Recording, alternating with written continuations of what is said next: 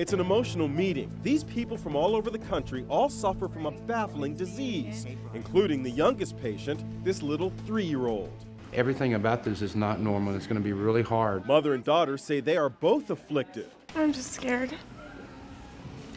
Very scared.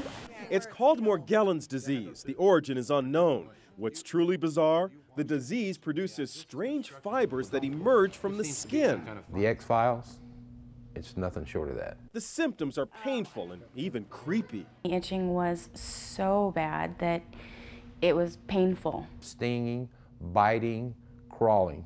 Using magnifying devices, they comb their bodies, examining what they say are outbreaks of the disease. There's one. You sit and you wonder what on earth could cause this. And that's the big question about Morgellons disease. You see, most doctors don't recognize it as a disease at all. They say people who claim to have it are delusional, conjuring up parasites, scratching themselves, even planting textiles like cotton on themselves to feed the delusion. I've had 17 visits with doctors over the past 3 years. All of them, except one, have basically laughed at me. Nicole says doctors first thought her daughter Ashley had severe diaper rash until the lesion spread to her face. She constantly thinks that there are bugs on her. And that's what it feels like. It feels like things are crawling underneath your skin. I don't think these patients are crazy. At Oklahoma State University in Tulsa, Dr. Rhonda Casey believes Morgellons is a genuine illness and takes precautions when examining Morgellons patients. We don't know yet whether it's contagious. Dr. Casey says all her patients exhibit the same types of lesions and scars.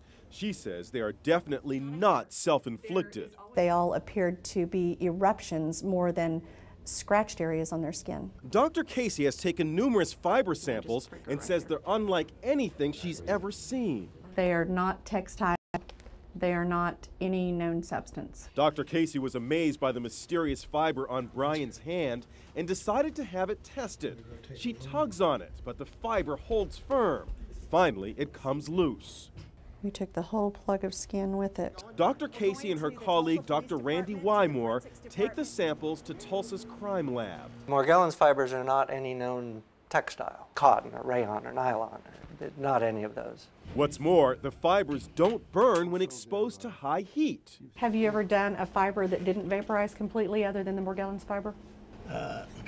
No. Many in the medical community are nonetheless skeptical, but people who say they have Morgellons are desperate. Look at the evidence. That's all we ask. Look at the evidence.